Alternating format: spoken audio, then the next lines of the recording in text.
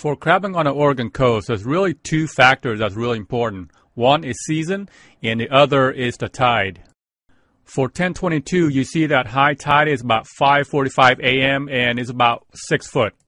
And low tide is about 10:59 a.m. and it goes down to about 3.5 foot. So therefore, the tidal fluctuation from high to low is only about 2.5 feet, which is pretty low. And that's a key factor right there, because when the tidal fluctuation is low, that means the water movement is going to be kind of slow. So therefore, the crab, they come out and move around more. This low variation between high and low tide is what you look for when you go crabbing here on the coast.